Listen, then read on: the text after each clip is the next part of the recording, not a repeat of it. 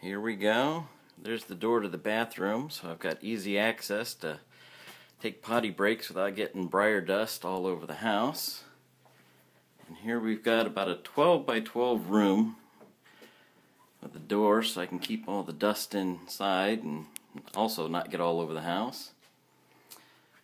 Things have just been kind of crammed in here when we moved, and I tried to kind of keep it stuff that should only go in here, but as we ran out of space in the rest of the house, I started throwing in other shit just to get it inside. I've got lots of outlets along the wall, nice fluorescent light there. Maybe I'll take Mike Miller's advice and try out some LEDs, but we'll see about that. Got my wooden workbench that I built 20-some years ago, and some nice sturdy metal office desks. I think I can set up a drill press on and so forth. And over here, I've got lots of cabinet space built in.